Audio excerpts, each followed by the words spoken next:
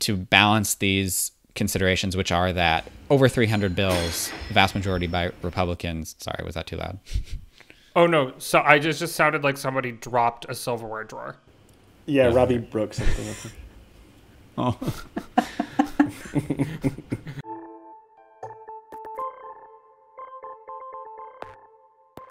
Hello and welcome to the 538 Politics podcast. I'm Galen Daruk. Last Thursday, Georgia Governor Brian Kemp signed a package of voting rule changes into law.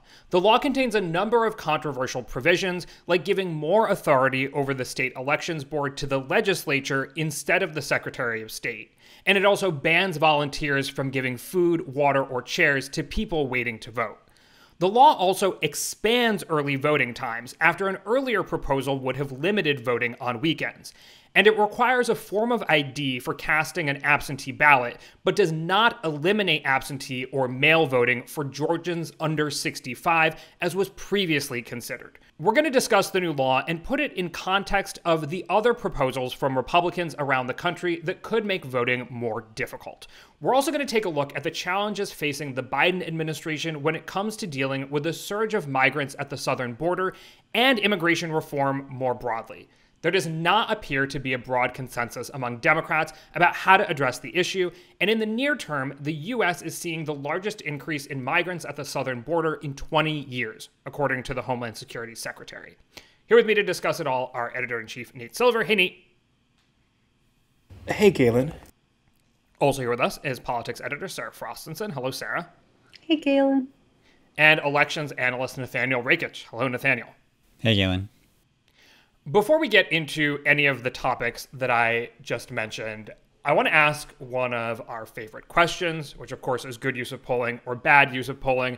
Today's example is a little more complex. It's maybe best use of polling. So we're going to talk about DC statehood polling. A number of recent polls have gotten significantly different results when asking Americans whether or not they support DC becoming a state. So nonpartisan polls that have simply asked, do you support or oppose granting statehood, have found that Americans are pretty evenly divided. So in two recent polls, for example, 49% of Americans supported DC statehood and 45% opposed. In another poll, it was 35% support, 41% opposed. But those are nonpartisan polls. So when you look at the Democratic Aligned Data for Progress poll, they told respondents that DC statehood would give Washingtonians representation like every other state, and support rose to 54%. When they said that it would fix a taxation without representation problem, support rose even further to 58%.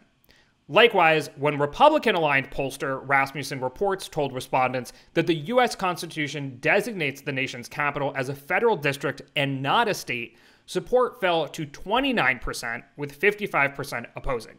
So, nonpartisan polls, you get pretty closely divided country, but with different framing based on the partisanship of the pollster, you get some significantly different responses. So, the question this time around, Nate, kick us off, is which of these is the best use of polling?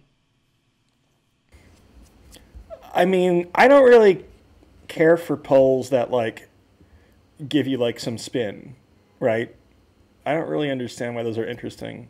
So I only care about these nonpartisan polls. And it's also, DC statehood, it's, not this incredibly complex thing, right? It's, not like the public option or something where you have to, explain it to people. Should Washington, D.C. become a state?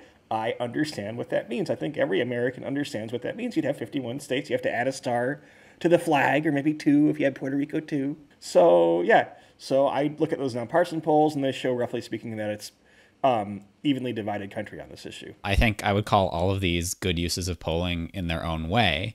I'm not sure I agree with Nate that the issue is, maybe it's straightforward, but I don't think it's an issue that Americans have spent a lot of time thinking about.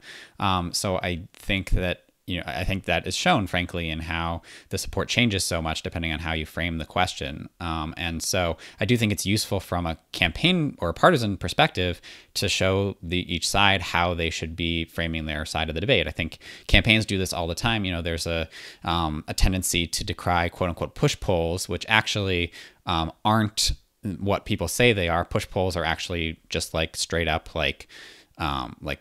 bad things that people do. They're not even polls at all. But the kind of messaging polls that campaigns put out there that are saying, would you support a candidate who says X, Y, or Z or supports XYZ policy? That's an important part, I think, of politicians calibrating their messages to make sure that they are accurately representing the will of the people. And so I think on an issue that's just kind of starting to come out onto the national stage, I think it's totally fair for each side to kind of figure out what makes the public come on their side on this issue and what doesn't. Where I think the issue where it becomes a bad use of polling is if a partisan actor uses, say, the Data for Progress poll, doesn't mention the fact that the question is obviously putting a thumb on the scale and says, oh, look, 58% of Americans support DC statehood. Obviously, that's disingenuous. What is a push poll? It is basically when a campaign calls up thousands and thousands of people, like robocalls them basically, and says, would you vote for Joe Biden, the, like devil worshipping, like terrible Democrat, or would you vote for Nikki Haley, the, like inspiring story South Carolina governor? And it pretends to be a poll basically, but what really they're doing is disseminating this messaging to thousands and thousands of people and not even necessarily collecting the data. So basically it functions as a robocall or a call that tells voters, hey, Joe Biden is evil and Nikki Haley is good. Okay, Sarah, we got a split decision so far. That's true. I think I am closer on this to where Nathaniel is in terms of it is useful to understand in this debate how you frame it matters. It does shift opinions. That said, of course, like the fact that it isn't a simple yes, no, you can't then trace it historically. Like one thing you can do, with the other polls is kind of see that there has been a slight shift in support for DC statehood since it kind of re-emerged on the national scene last summer. Again, not a huge shift, but enough of one that it is closer now to a majority in some polls. But it makes comparison difficult, right? And I do think what Nathaniel mentioned about bad actors and disingenuously framing it often happens as a result of these polls, which then can kind of question some of their validity and worth. In the real world, one side doesn't get to dictate how things are framed, right? And so one hypothetical branch of a message that we would like to frame things as, right, it doesn't really have any applicability to to the real world, We unpack that further, Nate, because they're saying like, okay, well, this is basically telling partisans, if you want to sell this issue to the American public, you should say, we need DC statehood because taxation without representation is un-American. And Rasmussen is saying, okay, if you're a Republican who wants to prevent this, you should say, let's follow the U.S. Constitution the way it was written. DC is not meant to be a state. It's meant to be a district. Like, isn't that useful information? I mean, first of all, there's like probably some cherry picking in kind of which top lines these groups tend to put out, right? That's kind of part of my concern. If you test a bunch of messages, then maybe by chance alone, some of them work better than others, right? But no, I mean, it's like, again, you don't control kind of how the message will be heard by people. Some things, and also messages are rebutted, right? You might have a initial feeling. I mean, this is like the famous, possibly apocryphal, like Coke kind of Pepsi test thing, right? Where like people like Pepsi better if they have a little bit because it's sweeter, but then it doesn't age as well, right? So if you have like a longer term gestation period. So you can make an argument that if it's unrebutted, it might seem really smart, but the minute that people kind of get in there, and let me give you a good example, for example, right? A lot of the left in the primaries last year, was it last year or 2 years ago? My God, last year, right? Although in the premise of the primaries leading up in 2019, there was this debate about kind of Medicare for all. And Medicare for all is a really kind of cleverly constructed buzzword because Medicare is a popular program for all who could object to that. And so kind of when you use the term Medicare for all, it's initially very popular until people start defining what that means, right? And if it means eliminating private health insurance, then it's not that popular a program. And so like kind of, you don't get to have one message in a vacuum that isn't being manipulated and mitigated and ameliorated by like all types of, I'm just using lots of long M words, some of which aren't even applicable there. But like, it's an artificial exercise, I think. Mm-hmm. It's like the, Coke Pepsi test. I think the difference is that, I mean, Nate's absolutely right that, that both sides will make their arguments and that might cancel each other out. And Nate kind of, because of his position as someone who's really interested in public opinion, is interested in what the American people really think. But I do think that if you put yourself in a partisan's shoes, the polls are useful. And I am actually curious to see, for example, if these are the two main arguments made by Democrats and Republicans, we're also assuming that those arguments are viewed as equally valid.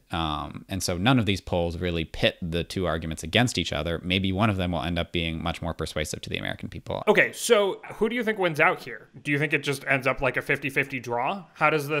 What do we learn about the future from this polling? That's a good question. Unless the it girl of 2021, the filibuster, is done away with, I don't see this going in front of Congress anytime soon. So I do think, particularly given that, the nonpartisan polls here do show that Americans are pretty divided on this. Eleanor Norton Holmes, for instance, too, has said that she thinks, Congress should take their time before they take it up. And obviously for her, that would be a big deal because she would finally have representation in the House in terms of being able to vote on bills. That's the non-voting representative from DC. Correct. And so, some of the Democrats, too, including Manchin, Sinema, and the likely suspects there, have been quiet on whether or not they support D.C. statehood. So as popular as this is in terms of a debate, it's hard for me to see it actually being taken up anytime soon. Does everyone agree? I mean, I don't know. It's one of the more obvious things that Democrats can do to help, one might say, level the playing field, because currently the Senate really advantages Republicans, given the way that Republicans overperform in these lower population rural states right now. I don't know. Maybe Democrats say, screw it. It's kind of a binary outcome, right? If you're passing some of the H.R. 1 stuff, which is this big anti-gerrymandering, voting rights, big kind of complicated package, right? If you're doing that, which is not done without eliminating the filibuster, then why not add states? Fair enough. Okay. The caveat there, though, Nate, would be states are often introduced in pairs. And the second pair here would be Puerto Rico, which also leans Democratic. And I think it's going to be hard for Republicans to side with this issue and not something that could be passed through budget reconciliation. So again, I don't think it'll happen. Well, so I'm saying you'd have to nuke the filibuster. But like adding one blue state and one, let's call it indigo, somewhere between blue and purple, probably okay. state. That's something I think parties that are smart, they do. They find ways. I mean, Republicans do it, right? When they have power, they find ways to tip the scales in a way that they're more likely to keep that power. And they're kind of unforgiving about it, Republicans are, right? And Democrats seem very squeamish about it. So, yeah. Yeah, I would note that, I wouldn't conflate the issues of Puerto Rico and DC statehood, because Puerto Rico actually does have some Republicans in support of statehood, and it's less clear what its partisanship would be. But in terms of just DC statehood, if I had to guess public opinion-wise where public opinion will end up, I would say it's going to end up polarized along party lines like pretty much every other issue.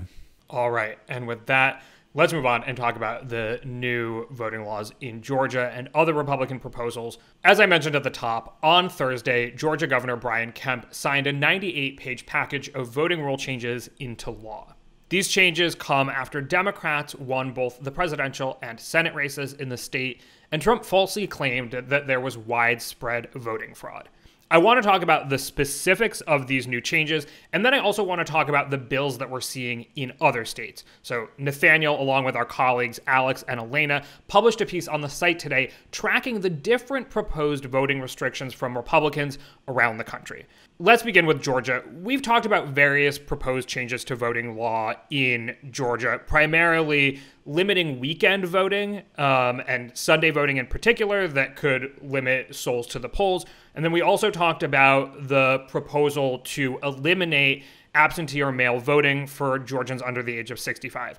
To clarify here, neither of those proposals actually made it into this final law. So those were some of the most controversial proposals. They aren't in here. But Nathaniel, I want to hear from you. What exactly did make it into this 98-page kind of final bill that was signed into law last week?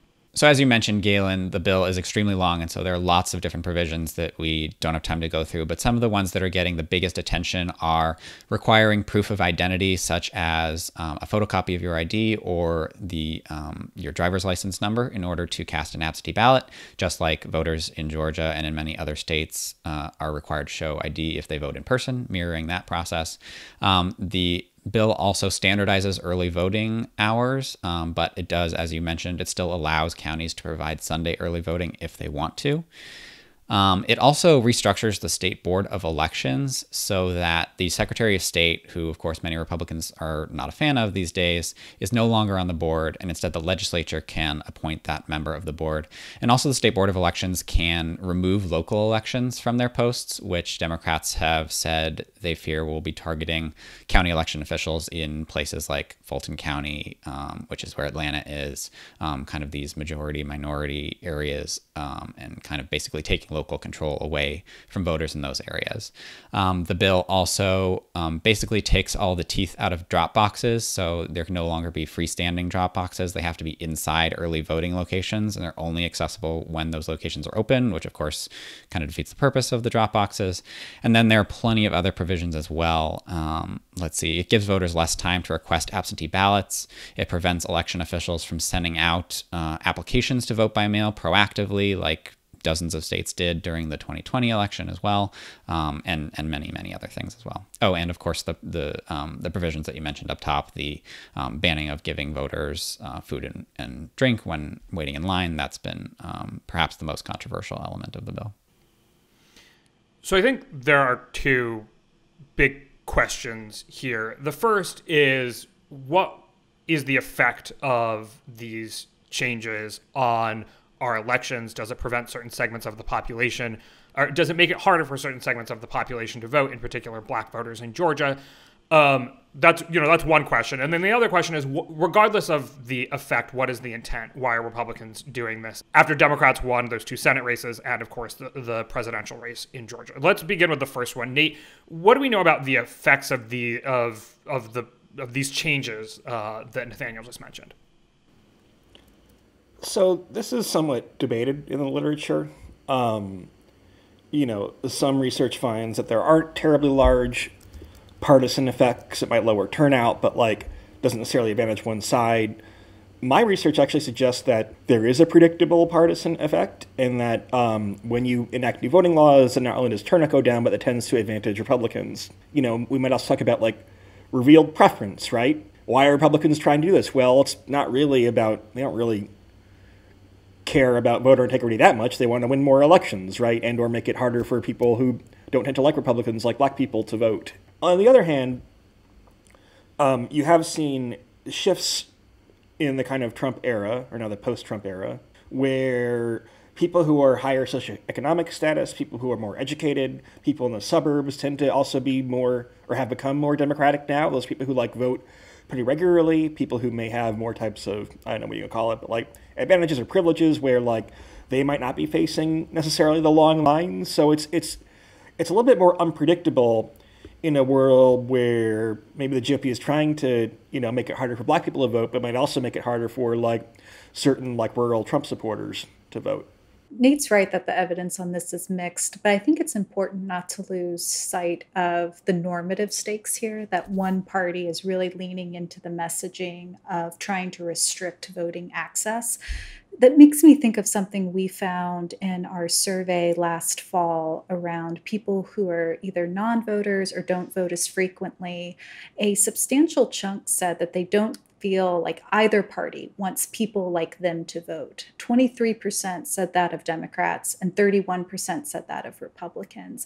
So it is something that applies to both parties. You can't help but think with the recent uptick in numbers of laws we've seen passed this year, we counted over 300 so far, most of which have been sponsored by Republican legislatures, that doesn't feed into voters' calculus, that, oh, this party doesn't want me to vote. And that's an important thing for the health of a democracy, and a point that our colleague Perry Bacon made on Friday in his piece in terms of the bill in Georgia and its effects. I mean, we frankly have these debates internally about kind of how important are the electoral consequences, right? And I think they're very important. And yes, there are normative consequences as well, right? But like, I don't think Republicans would be doing this unless they thought there were also electoral consequences too. But it is tricky because like, you don't have this happening in a vacuum. You have Democratic groups that are trying to raise the salience of this issue and make their voters more aware, right? It's one thing if you kind of pass a bunch of laws and nobody notices, and then 4 years later, something that a voter is used to all of a sudden is harder to do, right? That probably would reduce turnout. If that voter, however, is now hyper aware that, oh, Republicans are trying to make it hard for me to vote, right? Number one, them, and number two, I have to be more diligent now about making sure that I vote the right way, right? Then there's more risk of a backfire effect, potentially. And the fact that Republicans had to scrap some of these more unpopular provisions, I think, tells you that there are some degree of political constraints. And for a long time, I think Democratic groups didn't focus enough on voting rights, especially white Democratic groups. I think didn't think about it as much as like black Democratic groups would. So, I guess I'm saying like, you can't take the politics out of this issue because only one side's trying to restrict voting rights, but both sides are trying to like weaponize this in a way that will help them in elections, right? And for Democrats, they weaponize it by saying, this is horrible, this is unacceptable. By the way, make sure that you understand whose side Republicans are on, not you if you're a black voter, and make sure that, you take extra care making sure that your vote is counted. Yeah, there is some evidence that laws like this can fire up the very population that they're meant to target. So, for example, in 2018, North Dakota enacted a law that made it so that you had to have a permanent physical residential address in order to vote, which many Native Americans don't because they live on reservations. And it actually ended up, after a backlash saying that the law was targeting Native Americans actually ended up having very high turnout. There is definitely reason to think that maybe, someone like Stacey Abrams will be able to convert this into votes in 2022. I actually think one of the things that's not being talked about enough, in particular with the Georgia bill, is Raffensperger's role within it and how he's been reduced in terms of the power he has and oversight of the elections. Because there is so much uncertainty around, well, how much will limiting absentee voting impact Democrats, impact Republicans? Remember, it wasn't really a partisan issue until 2020. That effort that Republicans have pushed through strikes me as one in which Republicans are laying the groundwork where it's easier to overturn election results, more so than trying to measure out how much difference one type of voting measure will make. And that, I think, is something to keep an eye on, in particular with the other bills being considered. Yeah, you saw bills introduced in legislatures like Pennsylvania and Arizona this year that didn't get anywhere, to be clear, but they effectively or literally would have rescinded the certification of the electors, and the legislature would have appointed their own.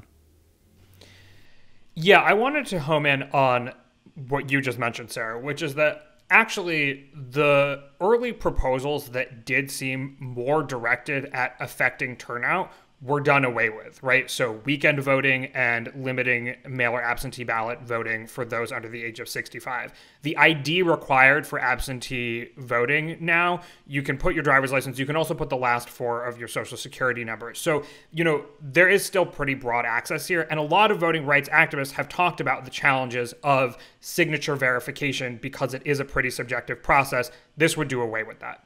So when it comes to, turnout, these are not like particularly draconian changes that you would expect a lot of difference in turnout from. Now, the water and food and chairs for people waiting in lines, I'm not really sure where that comes from. But frankly, it seems like the bigger impact could be on the other side of the election, during the counting process, during the certification process, and who has control over how all of that happens. Because as you mentioned Raffensperger, the Secretary of State, has been in some ways neutered here. What kind of concerns do we have about that process going forward, given what we saw in 2020 and Trump's efforts to, particularly in Georgia, put pressure on elections officials there to overturn the result of the election? I think that kind of muddy relationship is what is the most cause of most cause for concern among Democrats right now, and that is elections were not overturned in 2020. The results were certified, but that also came at the expense of an insurrection at the Capitol and audio being released where the president did try to pressure Raffensperger to overturn the results. Other reporting that he had tried to do the same with Governor Ducey in Arizona. And so what this does is it starts to give a blueprint where if the election results were in question again, the state legislators have more control now in that process to overturn the results. Now, does that mean that will happen? No, but it is removing barriers that prevented that from happening. And not having that level of oversight, I think, is some of the more troubling ways in which this law is rewriting voting law in Georgia. Yeah, I mean, I agree with all that for sure. I would also say, though, Galen, I'm not sure that the turnout effects are that minimal. I think we don't know. I mean, they could remove election officials before the election because they were coming up with creative ways to expand voting. Like, in Texas, they were doing drive-through voting and 24-hour early voting, which were things I had never heard of happening before. So, I think the idea is to remove election officials' discretion both before and after the election. Okay, so if officials in counties are, making it easier to vote in ways that the legislature doesn't approve of, they can kind of basically quash that before the election happens, while it's happening in the run-up to election. Or in this case, the legislatively appointed State Board of Elections, yeah. All right. Well, definitely something to keep an eye on here. But as I mentioned, Nathaniel, you and our colleagues, Elena and Alex, published a big review of all of the different proposals that we've seen around the country this year from Republicans, many of which could make it harder to vote. So can you kind of paint a broader picture of what that looks like? How many different proposals are we seeing? What are the most concerning from the perspective of making it harder to vote? And how many of them are likely to actually become law? Yeah, so Alex, Elena, and myself came out with this article where we mapped and kind of categorized over 300 bills that we have been tracking, many of which were from the Brennan Center's database, but we also added 50 of our own. And the results were staggering. So first of all, 89% of the bills were sponsored primarily or entirely by Republicans, so that shows you that clearly the Republicans are the ones mostly behind these voter restrictions. They've been introduced in almost every state across the country. Almost half of them have to do with absentee voting, which I think clearly is a kind of, you can draw a straight line from Trump's fraud claims and the increase in absentee voting from the pandemic to that. That said, not all of these bills will become law. So of the 306 that we were tracking, only 53 were still alive and kind of progressing actively through the legislature. And of course, not even all of those will become law as well. Things like Democratic opposition or even intra-Republican opposition from backlash, as we were talking about in Georgia with some of the more severe requirements. Those kinds of things can still stop a bill. So I think it's important to make a distinction here. So there are kind of like 3 points I want people to take away from the article. One is that Republicans in particular are introducing a really shocking number of voter restrictions. The sheer kind of intent behind that and the existence of these efforts is important for normative reasons, as Sarah said. Secondly, though, a lot of these bills, most of them, and including the most severe ones, are not going to become law. So, it's not like there are going to be 300 new voter restrictions on the books next year. But then the third caveat, which is that it's not about the quantity of bills, it's about the quality of the bills. And so even if only a handful of these laws pass, so far we've tracked 6 laws that have passed and say only 10 end up becoming law by the end of 2021, those 10 bills can still contain quite a few voter restrictions, as we saw in Georgia, as we saw in Iowa, which is the other state that's really clamped down on voting. Yeah, I know that Republicans are somewhat limited in where they can pass these laws because the battleground states in the upper Midwest in particular have Democratic governors. And so the Republican legislature can't pass these laws on their own. You mentioned that we've seen 6 become law so far. So we've seen Georgia and Iowa, which has both of those states have Republican legislatures and governors. What other states have we seen actual laws on the books so far this year? Yeah, so we've seen Utah make it easier to purge dead voters from the voter rolls. We've seen 2 bills in Arkansas to tighten that state's voter ID law. Specifically, it takes away the exception for people without an ID to sign an affidavit attesting to their identity. And then a Kentucky law that takes away the ability of the governor and secretary of state to change election laws in an emergency, which, of course, Kentucky during the pandemic was held up as kind of a model of bipartisan cooperation when the Democratic governor and Republican Secretary of State reached an agreement to expand early and absentee voting. And you mentioned that a lot of these bills will not become law, but are there any states that you're watching in particular where you think that more restrictions are likely to come? Yeah, I think we're watching pretty closely a couple of bills in Texas that have a bunch of new restrictions, including effectively banning drive-through voting. Florida is also another one where there's a bill that's a priority of Ron DeSantis's to ban drop boxes and, again, require ID in order to vote absentee. And then there are other states like Arizona that are also looking to require ID for absentee voting. Missouri is looking to tighten its voter ID law as well. I would say, though, that Texas, Florida, Arizona, potentially Michigan, although, as you mentioned, there's a Democratic governor there. Those are the states that I think voting rights advocates are most concerned about. We talked a little bit about voters' reaction to this. I have a poll in particular. So you mentioned Iowa. In Iowa, the Republican legislature and then the Republican governor passed a bill into law that shortens the early voting period by 9 days and then closes polls an hour earlier on Election Day. Seltzer and Company, which if you listen to our most recent podcast, you will know, 538 has rated the best pollster in America.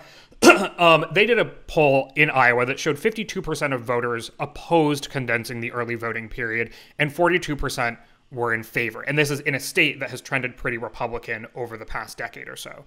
So is this the kind of thing we should expect, a broad-based backlash against? We talk about black voters in Georgia. Iowa is a more homogenous white state. 52% of voters are opposing this condensing early voting laws. Is this the kind of thing that becomes an electoral issue? Sarah or Nate, do you have thoughts on this? Historically, it hasn't been a high salience issue, right? I mean, that's why this notion of is it an electoral issue or not is kind of a chicken and the egg issue to some extent, because it's an issue if people decide that it's an issue and the press frames it as hey, this is kind of what the GOP stands for. Clearly Democrats, both for reasons having to do with they want to, again, make sure their voters are aware that they have to be on alert for new voting restrictions, and also because they want to kind of create some backlash to it potentially. But if the GOP says that we are concerned about election security, that's a concern that Americans might be somewhat sympathetic to, right? So voter ID requirements, it seems to me like those tend to poll fairly well. Restrictions on voting hours and stuff like that tend not to poll so well, right? You're just making life kind of harder for people and giving them fewer options. And people usually don't voluntarily choose to give up options that they might have, right? So the GOP has to be pretty careful in kind of what they're doing or what they're not, because, however big the effects are electorally, they're probably not enormous. They're probably on the margin to some extent. And so if you do something that has a direct marginal effect that helps you, but indirect effect in terms of making you less popular, that hurts you. And especially if, again, remember, Trump actually gained a little bit of ground with non-white voters in 2020 relative to 2016, right? If this serves as a reminder to voters of color that the GOP doesn't want you to vote, right, that makes it much harder for Republicans to kind of build any type of constituency with non-white voters as they would like to do, at least in theory, right? So that's also partly why, this thing in Georgia about, not being able to deliver food or water to people who are in line, that seems purely cruel and punitive, and it seems like that's something that, if you had the GOP being smart and tactical here, it's not something that you would do, right? Because it probably doesn't actually deter people from voting that much, but it just kind of seems like you're being a bunch of assholes. And so the fact that that provision survived is kind of interesting to me. Yeah, I was surprised, Galen, in the poll that you cited, that given, right, how red Iowa has shifted in recent years, that so many Iowans were opposed to these measures. I think that goes back to what Nate was saying about, right, if you reduce hours, that makes it harder for people. But I also think something to keep an eye on here is how much of a pivot we see to this being election security and framed as such, when the reality was there wasn't mass scale election fraud in 2020, and how seductive of a message that is to voters versus the message that, you're losing voting rights. And does that appeal to voters more in terms of an issue and something to vote against here in 2022? Right. And that's something that we've been tracking at 538, which is, to what extent do Republican voters or independents believe former President Trump and other Republicans when they say that there was widespread voter fraud? That number seemed pretty high amongst Republicans, so we'll have to continue tracking it, like you mentioned. Nathaniel, any closing thoughts here? Yeah, I mean, just to build on to what Nate and Sarah were saying, I think that the public opinion on some of these voting access questions is actually not necessarily what you would expect. So, for example, before 2020, at least everyone, liked absentee voting, Republicans included. Voter ID laws are generally popular also, as Nate said. And I think it becomes a question of, does this issue get framed more get sucked into this kind of partisan framing of they don't want you to vote versus we must protect the integrity of our elections. And then everybody starts to see all of these questions as just filters for the real question of do you support the Democratic view on voting rights or the Republican view on voting rights? So. All right. Well, as with all of this stuff, we will keep on tracking. And Nathaniel, I know you've also been tracking some of the some of the bills proposed by Democrats as well that are trying to, expand voting access. And we should talk about that sometime in the future. But let's move on and talk about why immigration and the current surge of migrants at the border is such a tricky topic for Democrats. Democrats are facing both short and long-term political challenges when it comes to addressing immigration. In the short term, the U.S. is experiencing the largest surge in migrants at the southern border in 20 years. The cause is multifaceted and debated, but it comes after Biden undid numerous Trump-era policies, including a rule aimed at keeping asylum seekers in Mexico while they await their hearings.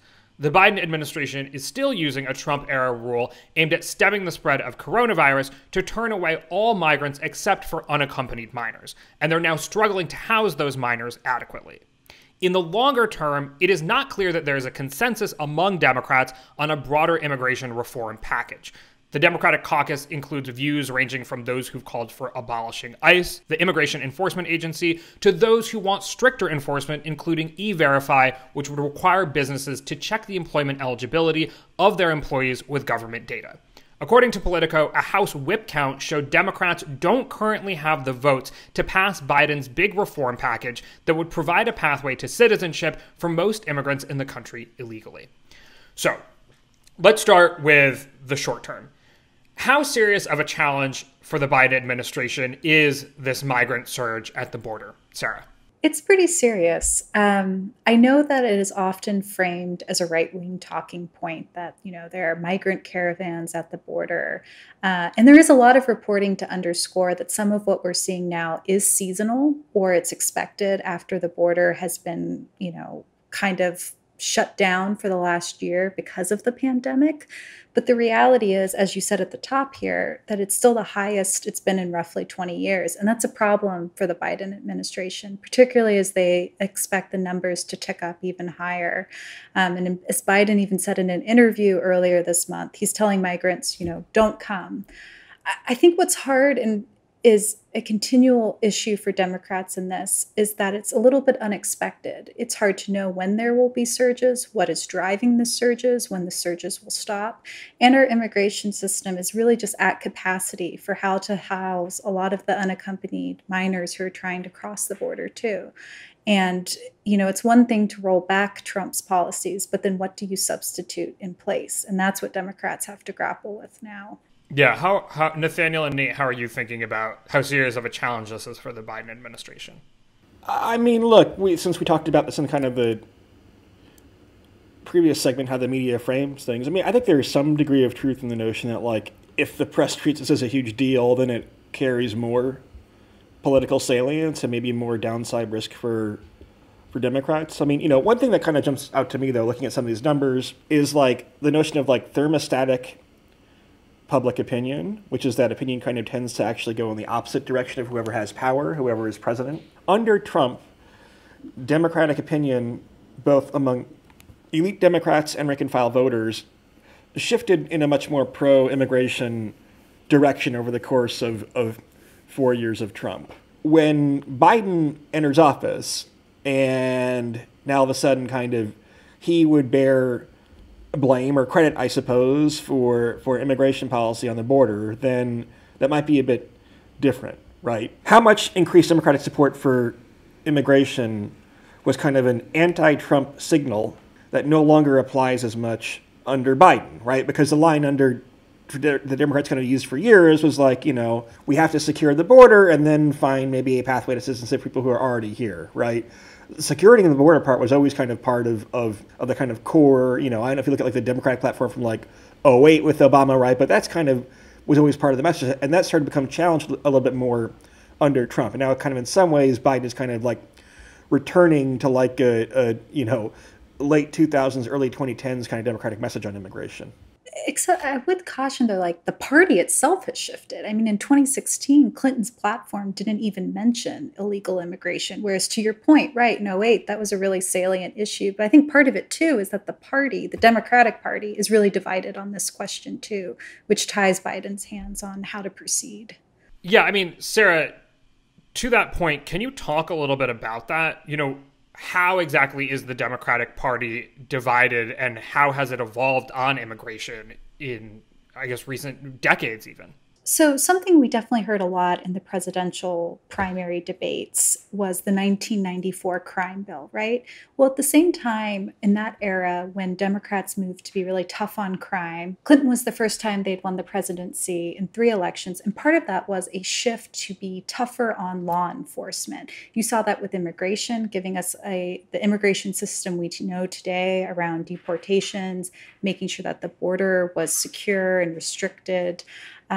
But now, as you mentioned, ICE and abolishing it, not having open borders, but having a much more humanitarian view of immigration, where the federal government is not deporting as many people, where there are pathways to citizenship, and where the numbers of immigrants who are allowed into the country each year is, boosted up. That's now a significant wing of the Democratic Party, while at the same time, you still do have a more centrist faction within the party that has its roots in the older labor wing of the party, and the older just establishment wing that cares about the economy, the American worker. And so even though overall the party has shifted so that they are in favor of immigration, that hasn't really translated to policy aside from paving the way for what are called the dreamers, right? Those who were brought here as children illegally.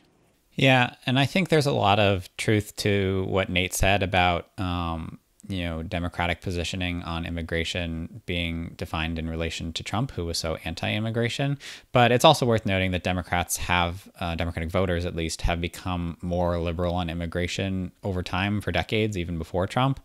So, for example, in 2004, only less than 50% of Democrats agreed with the idea that immigrants strengthen our country, whereas now that number is up beyond 75%.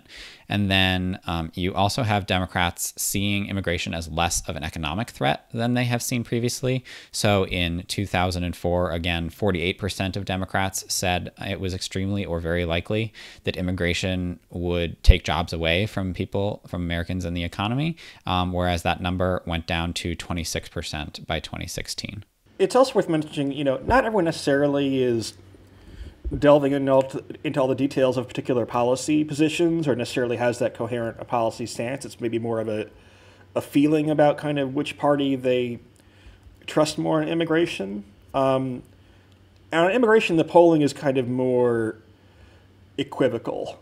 Who do you trust more, Democrats or Republicans, to do on immigration? And actually, that kind of had traditionally been a GOP strong point.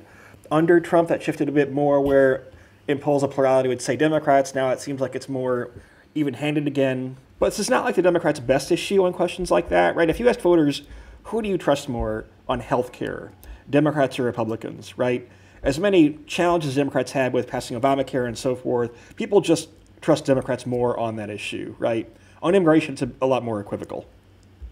Yeah, and to underscore that issue, even before there were reports of a surge at the border, immigration was something that Biden, it was one of his poorest issues that he was polling on already. It just is something that I think is hard for Democrats to effectively message because there are so many intra-party divisions on how best to handle it. Yeah, I want to kind of put a finer point on that. Over the weekend, we saw a new polling out from ABC News and Ipsos, which showed that Biden is underwater for his handling of this, the way they describe it is the situation with migrants at the border. So his approval there is net negative 16. Also saw Politico Morning Consult polling recently that showed that 43% of voters overall believe that undocumented immigrants who are currently living in the U.S. should have a pathway from citizenship, down 14 points since January. I'm quoting Politico here. Among Democrats, support for a pathway dropped from 72% to 57% over that period, and just 1 in 4 Republicans backed the idea, down 10 percentage points. So it seems like since Biden has taken office in particular, we have seen, you mentioned thermostatic public opinion. It's almost been, just a matter of months that has caused this backlash. Is this common? Should we maybe question this polling, wait for more data? What's going on here? I would like to see more data on that. So one thing that's worth noting is that 43% seems like a low number, but an additional 19% also said that undocumented immigrants should be able to stay in the country, just not become citizens. So there's kind of a glass half empty, glass half full way to describe that for Democrats. But yeah, it's interesting because Morning Consult is usually a very stable pollster because of the way they do surveys, and it's like a tracking poll. So to see that kind of decline really surprised me. You'd see much smaller movement for them usually. And typically there is generally a lot of support, like in the past, even before Trump, giving a pathway to citizenship for undocumented immigrants has been popular. So I would like to see more data before fully running with that. I agree with that. I don't think, it is just one poll, and I don't think it overwrites the longer term trend here that we were talking about earlier, where, since the mid 2000s, Democrats have been, by and large, it's up over 90% now to say that immigrants strengthen the country. And so, I kind of read this as, what Nate was saying up top about some of this is how the media is playing it, what the messaging looks like. Conservatives, Republicans have been doubling down on what's happening at the border, particularly, and, more mainstream organizations have as well, in the sense of wanting access to where the children are currently being sheltered. What are the conditions like? I think that poll reflects that Americans are not happy with how Biden is handling it versus maybe a real change on immigration views. Yeah, I was going to ask that net negative 16 approval from the ABC News poll of how Biden's handling the migrant crisis. How can we tell whether that's more kind of left-leaning voters in particular who would be concerned about, the humanitarian conditions, they should be letting more migrants in, or that they should be in better facilities, versus people who want to see Biden take a tougher stance on, enforcement and kind of sealing the border in a more Trump-style way?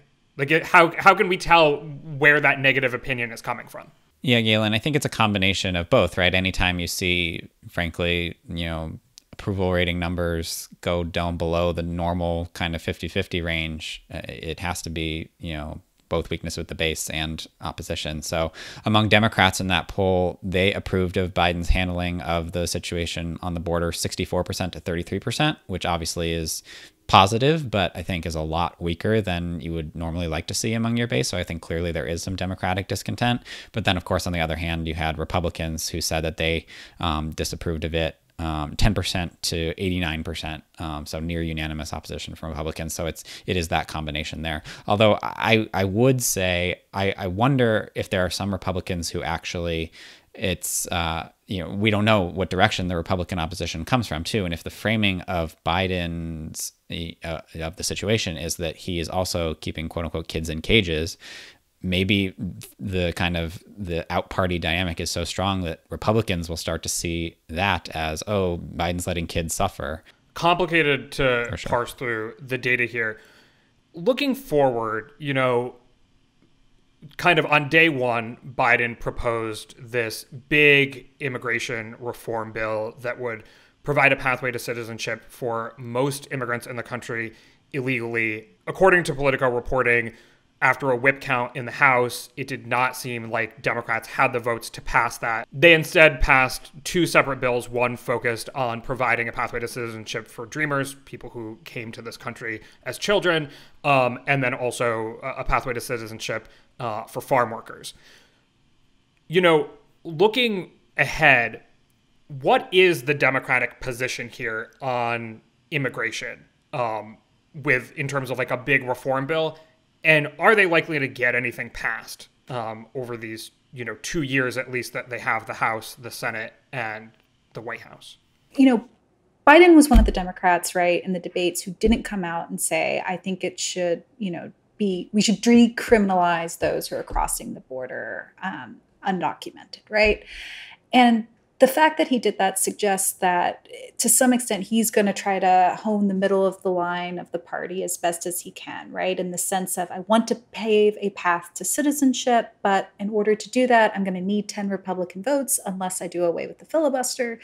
And that will require some level of trade-offs around border security, right? And to be clear, it's not just, this is true more so in the House than the Senate, but it's not just Republicans who are pushing for like border security. A lot of Texas Democrats and people who just live along the border, including Hispanic voters who, as we saw in 2020, did shift to the right and vote for Trump, want more border security. So it is this complicated issue, too, of like those who live closest to the border. There's its own politics around it that isn't actually as straight, Republican Democratic as a lot of other issues, and keeping that part of the party happy versus, more vocal members like Alexandria Ocasio-Cortez asking for a more open immigration policy that doesn't cap as many migrants coming into the country. And so, right, as Nate said, with everything moving forward here, it's hard to see what the electoral math is, or it's hard to see what the congressional math is for Democrats to get this through, right? It would require, dare I say, bipartisanship. That doesn't seem to be happening. Right. So to kind of set the scene a bit, as I understand it, there are three bills under consideration. There's Biden's kind of moonshot immigration proposal, pretty progressive, would provide a path to citizenship for 11 million undocumented immigrants. That bill doesn't even seem to have the support right now, at least to pass the House. And then there are two smaller bills that have passed the House, one that would provide a path to citizenship for the DACA recipients as well as temporary protected status people, and then also one that would reform the system for farm workers and provide a path to citizenship for about 1 million undocumented farm workers. Those two, I think, are the question marks, and you would think that maybe individually there would be some support. There would be at least some Republicans who would be in favor of that, considering that those are pretty popular things. But I think what you might just be seeing is, polarization strikes again, and this idea of a lack of forbearance, which is a fancy political science term for the parties don't trust each other. They don't want to work with each other. They don't want to hand the other party a legislative victory. And so there probably could be just based on the polling, both, for example, the DREAM Act and increased border security are very popular with the American public, including among both parties. And so you would think that maybe a compromise bill that gave a path to citizenship for Dreamers, but also beefed up border security, could actually get 60 votes in the Senate. But I think because of this partisan distrust and polarization, that bill may just not get proposed. All right, well, we'll continue to watch how this unfolds, and we'll watch how the polling unfolds as well, whether or not we do see a public opinion backlash to, the Biden administration, or whether or not those, the polls that I mentioned earlier on were outliers. But that's it for now. So thank you, Sarah, Nate, and Nathaniel. Thanks, Galen. Thank you. My name is Galen Druk. Tony Chow is in the virtual control room. Claire Bidigary-Curtis is on audio editing. You can get in touch by emailing us at podcasts@five38.com. You can also, of course, tweet at us with any questions or comments. If you're a fan of the show, leave us a rating or review in the Apple Podcast Store or tell someone about us. Thanks for listening, and we'll see you soon.